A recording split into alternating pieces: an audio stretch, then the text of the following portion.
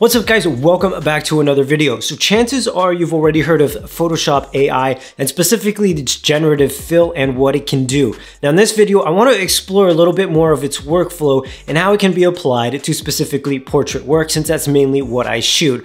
I'm interested to see how creative we can kind of get with it and how much more interesting we can make these portraits. So with that said, let's go ahead and jump on the computer and get this video started. All right, so let's start with this portrait. Now, as you can see, the crop is pretty tight. This isn't exactly how I wanted it, but I was limited with the amount of space that I could use and also with the tight lens that I was using in particular for this video, which if you haven't seen, I'll put a card up here so you can watch it. But this is actually where this tool really comes in handy, and I'm gonna show you right now. Let's go ahead and click on the crop tool. Let's just bring out this corner a little bit. I'm gonna zoom out a little bit as well. Now let's center the frame just a little bit. And then I'm gonna just hit enter, okay? And then from here, what I'm gonna do is I'm gonna use our marquee tool and I'm gonna make a selection real quick. And notice how I'm actually including a bit of the actual image. This is so that we give the AI a little bit to work with as far as the content of our image. Now, once this is finalized, I'm gonna click on Generative Fill and I'm gonna actually just leave this blank and I'm gonna just let Photoshop do its thing and see what it comes up with. Okay, and just like that, it's pretty crazy. It like literally matched everything. That's the thing that blows my mind with this tool, is it matched just the color grade. The way that I edited this image initially, it's kind of ridiculous. And if you look here in the corner, it literally matched the pattern of the brick as well. Now you can see it didn't do too good of a job of like generating the heel of the boot, but Photoshop actually gives us 3 different versions. This is the first one. Let's cycle through the second and see if maybe it did a better job here. Okay, that actually looks pretty good as well. And you can see the rest of the frame looks pretty spot on. Let's see the third one. All right, not as good, but you can see here on the left, it actually created a bit of like a rundown building, kind of giving into the aesthetic of the entire image. Now, just for this example, I'm gonna click on this one, which is our second, because I think it created the heel pretty well. But see, just like that, within a few seconds, you were able to basically expand your image and get the crop that you were going for. Now let's jump to the second image. I'm gonna do basically something very, very similar, because once again, the lens that I was using and exactly where I wanted to frame the shot, this is basically all I had to work with, but I want to expand this just a little bit more. So let's go ahead and click our crop tool. And once again, we're just gonna expand. I don't really wanna expand too much here, but just enough to give us a little bit more of a different look and a little bit more margin to play with. So once again, I'm gonna use my marquee tool and I'm gonna just add a little bit of the image here so that the AI has a little bit content to work with. All right, just like that. And once again, I'm gonna click Generative Fill. I'm gonna leave it blank and just let Photoshop do its thing. And just like that, it recreated an expansion of the image like seamlessly. Like I can't even tell down here, for example, where it starts and where it ends. That is absolutely insane. Look, it even matched a little bit of this brush coming up. It kind of like added the tree here. All right, that's option 1. Let's go ahead and see what option 2 is. All right, it's a little bit wonky here. There's like a random tree trunk, doesn't fit too well, but the rest looks really good. And then 3, it added the tree here. That's freaking mind-blowing. Now, let's see if we can get a little more creative with this image, actually. I'm gonna use our option 1, because I think it looks the most natural. All right, and here I'm gonna click on the background layer, and I'm gonna click on our lasso tool, and I'm gonna see if we can just add an object back here. So I'm gonna make a small selection, something like this. I'm gonna click that generative fill in, and I'm gonna enter a prompt. Let's go with old wooden barn. Hit enter, and let's go ahead and now see what that generates. Okay, now as you can see, it's a little bit cut off. Not to worry though, that's just where the layer is. Now, if we slide the layer up to the top, we'll see the entire barn. All right, now I'm not a huge fan of this. I don't think it fits too well. So let's cycle through the second one. Not too bad, but it is really, really dark for some reason. Not too bad either, but I'm not a huge fan. Now we can click just generate one more time and it's gonna use that same prompt and create another 3 versions, which are hopefully better than these 3. Okay, that I like a little bit more. Now, the crazy thing here is once again, it seems to just be able to match the tones without any issue. Now let's see the option 2. Not a big fan of that. Option 3.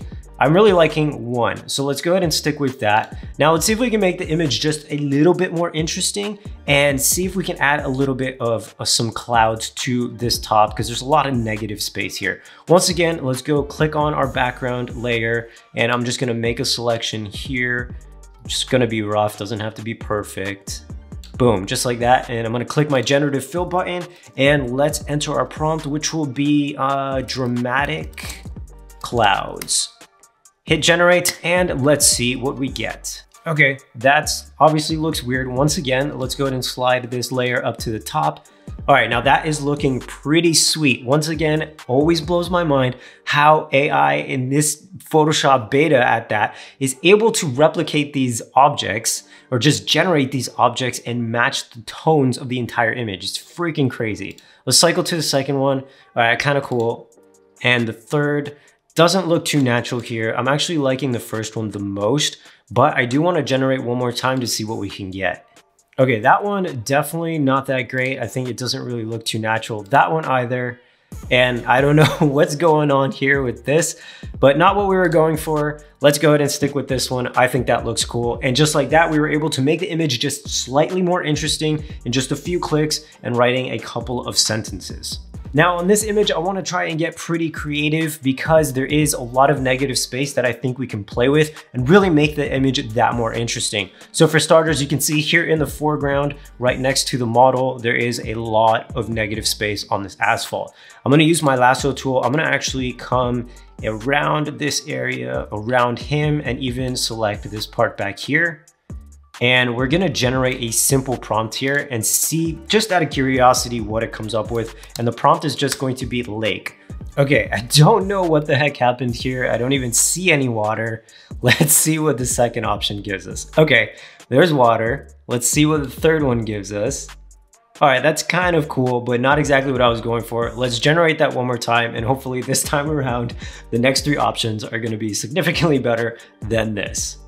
Okay, that one's actually pretty cool. I'm digging that. And you can see here in the bottom right of the frame, it like added this pylon, which is also cool because it just adds more depth to the overall image. Let's cycle through these options. See, that's kind of cool too, but not exactly what I was going for. Let's see number 3. Not exactly what I was going for either, but let's go back to 1 because I think this is pretty cool. Another thing that just freaking blows my mind is you can see it actually created the reflection here of this little brigade, this little block right here, which is crazy to me. This is looking kind of cool. It's really weird, but you know, it is what it is. Photoshop, it's not perfect. Mind you, this is in its beta, which is still crazy how good it is being in its beta. Now here in the top right of the frame, I want to see if I can add something here to maybe draw you into the image a little bit more, because it was a really cloudy day that day, and you know, the sky was just blown out. So let's go ahead and select our background layer. I'm going to actually just select all of this, a little bit of the building here as well. Once again, I just want to give the AI a little bit to work with here, okay? Click generative fill, and let's just type in futuristic bridge. Let's see what that gives us. What is this? I don't know what it is, but it's kind of cool because it like really draws you in and it plays with the leading lines. Like the crazy thing here too is like, if you really pay attention, you can see it's really sharp here, and then slowly you have that fall off of bokeh back here. Pretty cool that it just tends to match exactly the image overall. Still blows my mind, but let's go ahead and cycle through option number 2. Okay, that's really funky, but really, really cool in its own way. Let's see number 3. All right, that is freaking stellar. That looks so cool. Now, obviously you zoom in and you can see kind of some issues here. It's not perfect, but hey, it's in its beta, and I think this looks really freaking cool. Like the leading lines here, right? The curves here, and then the curve down here.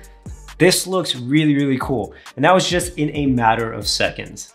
Now, as you can see, you can get extremely creative. I don't think this technology is anything to be feared. In fact, I think the total opposite. I think it really helps us as creatives get even more creative in a different type of way. And I think the possibilities are essentially endless. And I'm really excited to see where this tech is going to go over the next few months, especially the fact that this is simply just in its beta and not even officially released. Imagine how good this is going to be in just a few months. And that is going to wrap up this video. I hope you guys enjoyed it. If you did, be sure to give it a thumbs up. It really does help the channel continue to grow. And if you're not already subscribed, consider doing so. I would truly appreciate the support. With that said, thanks again for watching, and I'll catch you all in the next one.